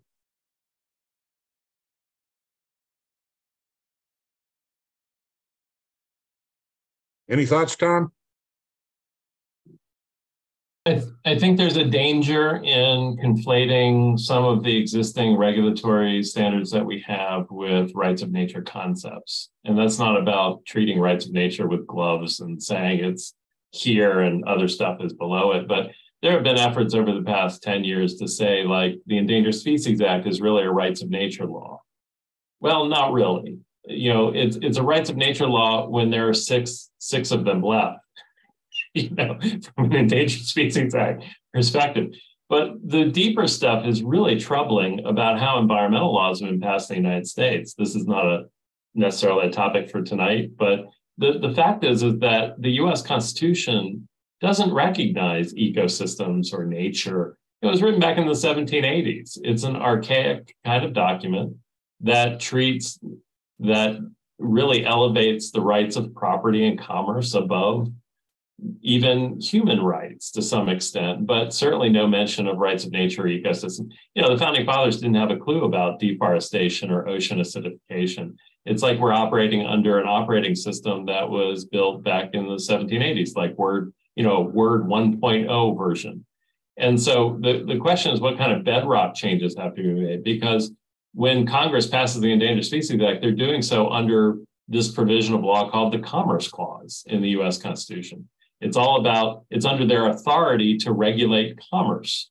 And how stupid it's gotten is, you know, even the US Supreme Court, they use this thing called a reasonable bird rule about whether a waterway can be regulated under the Clean Water Act, is if a reasonable bird flying from one state to the other would actually land on that water body as a vehicle of commerce. That's the language that's used, is that the bird is a vehicle of commerce. And so it's really tough to say anything that we have within our existing system of law right now from an environmental perspective comes anywhere close to rights of nature, because none of it is rights of, it's rights to. Even the most progressive stuff like the Green Amendment that's making the news in New York State and being maybe being passed other places, it's all about right to equal exploitation. And for people to have that exploitation right protected equally across the board, very little of it is about actually protecting nature for its own sake. And that's why we kind of have ended up in this place that we're at, which is in this environmental crisis that we don't seem to be, we don't even seem to be able to grapple with it in our own brains about what it's going to take to actually fix this place, and not to use the language of saviors, but to save this place. We don't even know. So over the years, Endangered Species Act, TMDLs, total maximum daily loads, which are basically about how much can we pollute a waterway without it dying. I mean, people say, well, that's rights of nature. No, it's not rights of nature. You know, it's so we have to be careful about the language, because I think there's a tendency to dilute the concept when in reality, very few of these other things even have a taste of rights of nature in them. The fact that nature can be a rights-bearing entity. So a lot of it comes back to water quality, rights of people to have high water quality, exceptional water designation in Pennsylvania. People say, well, that's rights of nature. No, it's not rights of nature. It's a regulatory construct that moves closer to rights of nature than other things, but it's still 3 football fields away from where it actually has to be. So, you know, that's kind of my response. Work to do.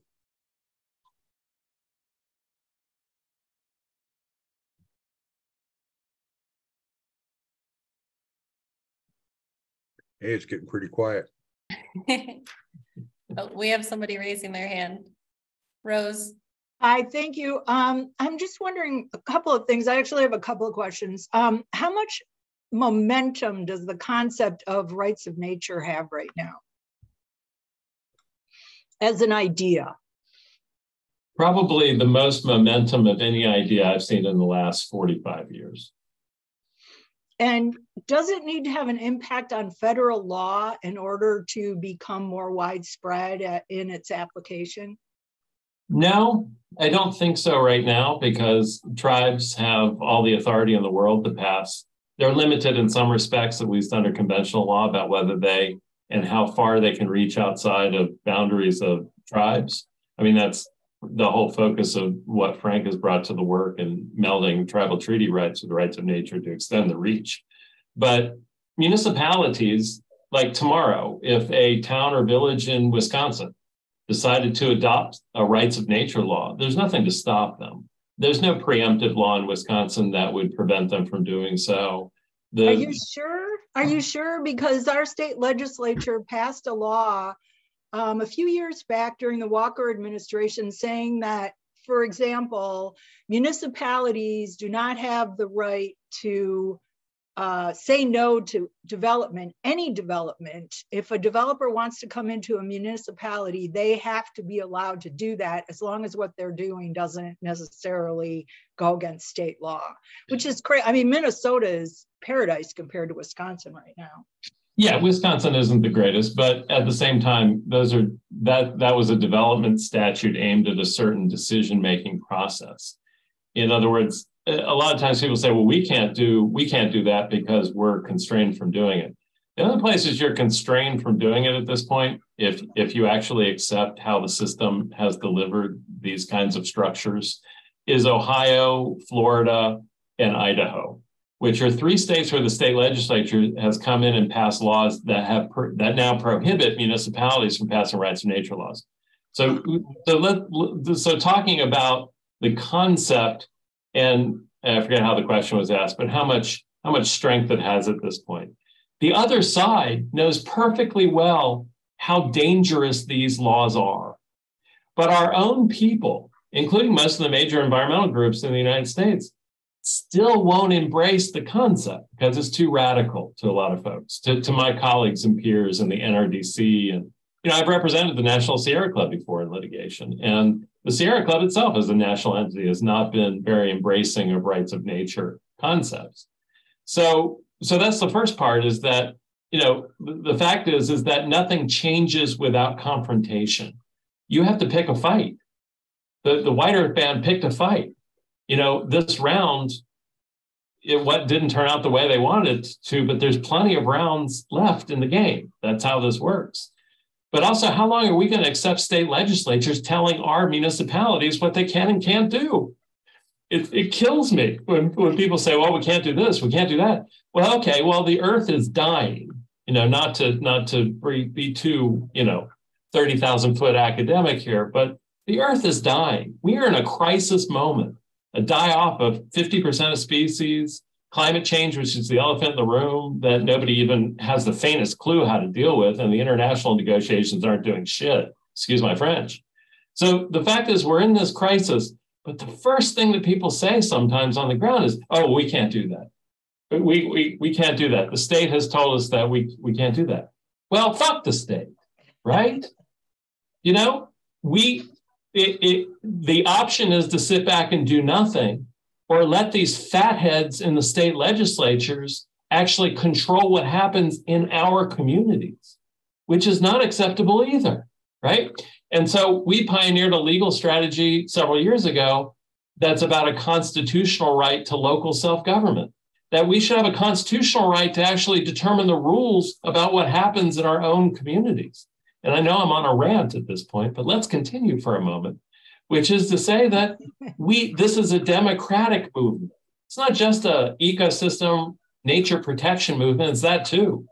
But it's actually a democratic movement because we seem to have forgotten who we even are.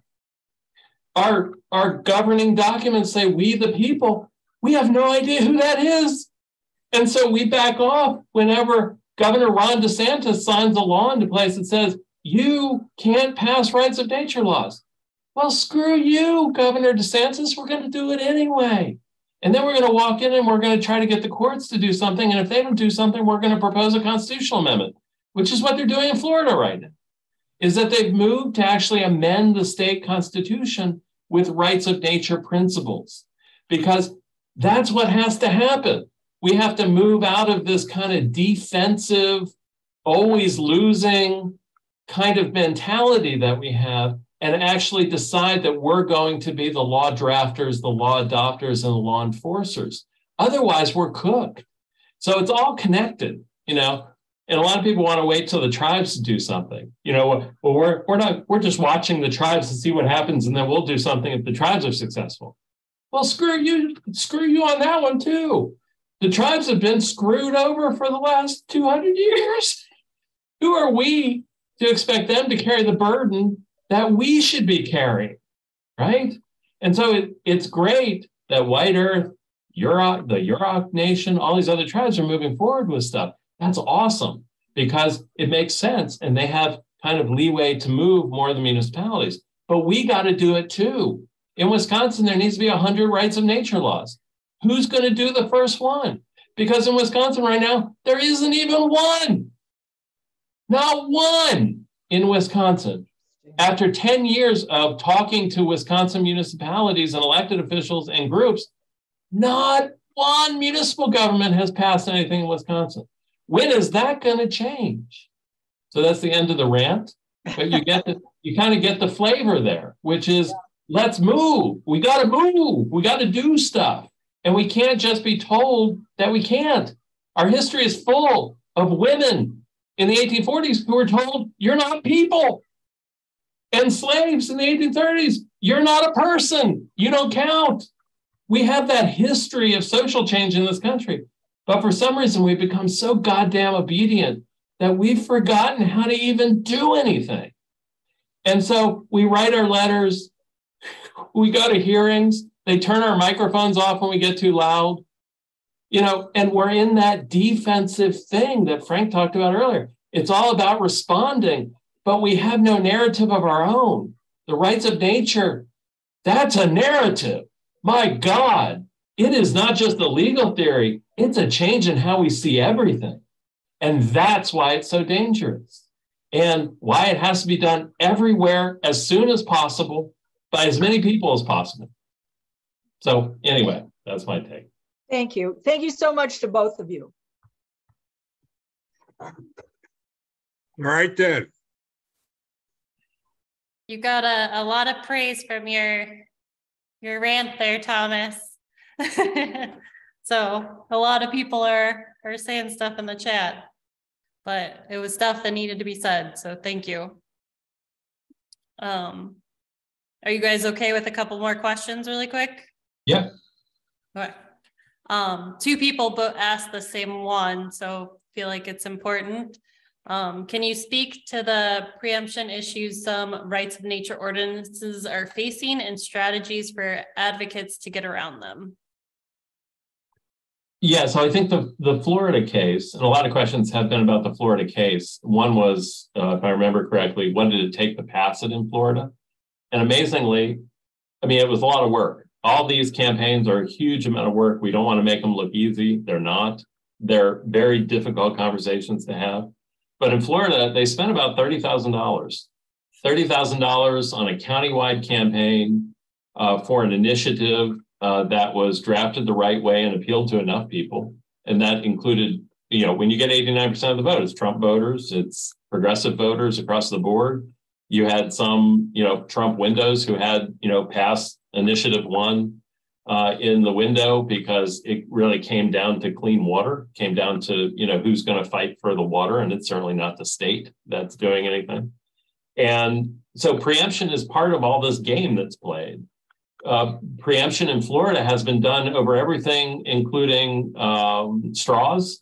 You know, municipal communities wanting to get rid of plastic straws, to municipal communities trying to pass ban on styrofoam, to municipal communities putting limits on cruise ships coming in because they damage the natural environment with just the sheer size coming into the small cruise places in Florida. You've had you know, any number of plastic bag bans that have been overturned by state preemptive moves in Florida. And so I think the preemption concept is huge because it's anti-democratic. It's about a higher power further away from the community that's dealing with that particular issue, who then steps in to say, that says you can't pass these kinds of laws. And eventually, I think whether it's rights of nature law or the other work we do on community rights, where communities are, for example, banning or trying to ban synthetic herbicides and pesticides like glyphosate, is that a lot of state legislatures have stepped in and said, you can't ban glyphosate. We're going to prohibit you from banning glyphosate within your community. Even with this recent class action, you know, the Monsanto-Bayer case that proved that glyphosate is cancer causing and the European Union has listed it and all these other things. So the fact is preemption is an anti-democratic thing that sometimes you got to crawl through to get these kinds of laws enforced. And the question is, how do you do that with a legal theory that passes muster? How do you win? And in Florida, part of the lawsuit was about that preemptive piece. It was not about just, we passed rights of nature, this is how it needs to be enforced. It was questioning the authority, the constitutionality of the state legislature's preemptive law, questioning the ability of the legislature to pass it in the first place. That preemption, when it's used to squash laws passed at the local level, which establish higher standards than the state law does, that the state should not have the power to come in and actually kill it. That localities should have the power to pass higher environmental standards than are currently in place at the state level. And what's fascinating to me is that relationship already exists between the federal and the state in that, and this is really in the weeds, but a long time ago, 40 years ago, the courts recognized that state constitutions can be more expansive than the federal constitution. That state bills of rights can give more protections and more rights than the federal Bill of Rights does. What we're talking about is taking that relationship between the federal and state and morphing it down to the state and local so that there's a relationship between the state and local, which is the same. That localities can pass higher standards, not lower standards, not taking it back down, but can move higher than state standards. So the state has a standard of 4 parts per million for mercury in water, and a community wants to pass something that is more stringent than that from an environmental protective standard. that they should be allowed to do so without having the state legislature able to preempt them. That to me sounds pretty reasonable. And in fact, there have been some courts in Ohio, a couple in California, along with a history back into the 1800s, where courts did recognize that localities have those kinds of powers. And so when we're talking about rights of nature, it's inevitable that the state legislatures, who are mostly controlled by the largest industries on the planet, will step in at behest of those corporations to try to stop you from better protecting nature in ways that will affect their bottom line. It's inevitable. And so just started to happen in a couple places, probably going to happen in more places.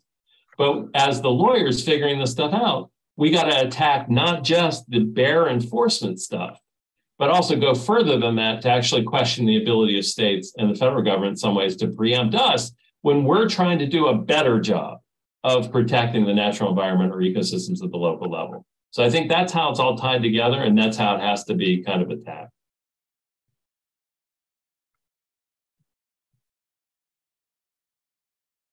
Thank you.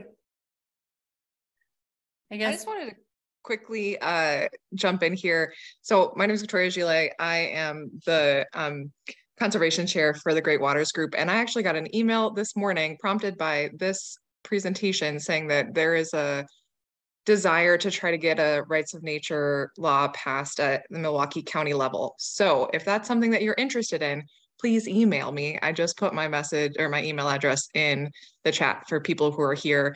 Ideally people who are Milwaukee County, but other folks, if you're really interested, and especially if you have like legal background and things like that, please reach out. And kind of off of what Victoria said, for one last question, is people were wanting like suggestions from you both actually. So Tess, when you were giving your presentation, Thomas had mentioned like your 80+ referendum and how amazing that was, and was asking like what kind of public community campaign did it take to achieve that, and if you had any resources to suggest. And then Jeff also had mentioned the back 40 and was wondering if you both wanted to help fight that, and also if you had any suggestions on who or how they could get that started. So I think people are just wondering like actions they want to take if you have suggestions. Yeah, so in Florida, there's a bunch of resources that tell the story about what happened in Orange County. I would just Google Orange County rights of nature and it'll pull all that stuff up. And that's the best way to do that. There were a couple short documentaries, some films made, and now the constitutional amendment at the state level. The main group there is Florida Rights of Nature Network, or FRON. So if you go to fron.org, that's the best way to do it. I'm going to turn it over to Frank to talk about the rest and to have the last word without ranting. Huh. Huh. All right. Say that question again there, since it's the last one. It was more if you had suggestions for how people can go about doing similar work. You have to get the dialogue going, and you have to have people, I'll use the word diversity in a sense. And so simply because of what I was doing, and there's a lot of Indians that live in Minnesota, there's a lot that live in Wisconsin. I was at an Indian law conference a couple of years ago, and one of my friends, told me he was thinking about doing rights of nature from their band further south in Minnesota. And he was asking me about the rights of bees. And, the rights of bees I thought was very intriguing, because you can actually own them as property and truck them around and transport them. And property can be destroyed, and you have a right to recover for property damage and losses.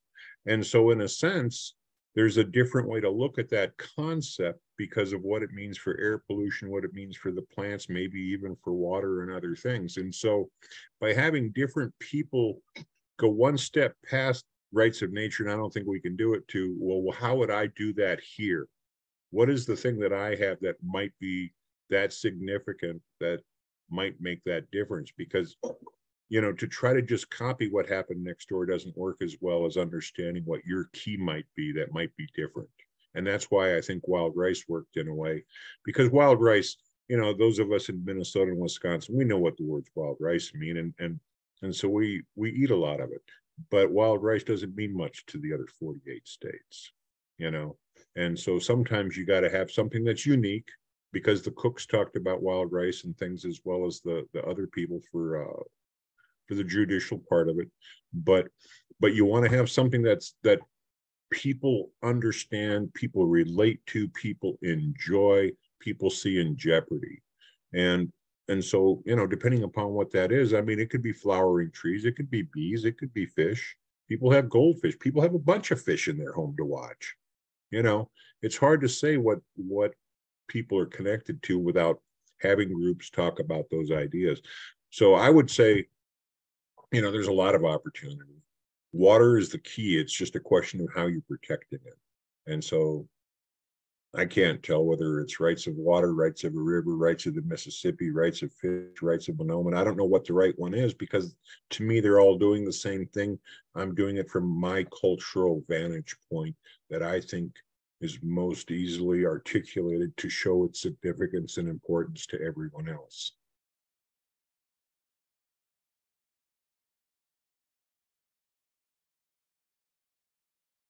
Thank you.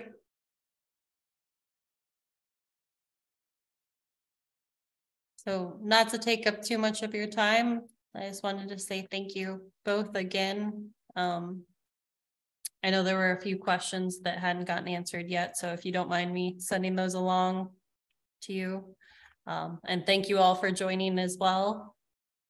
So Thomas or Frank, if you had anything else you wanted to say? Nope, I'm good.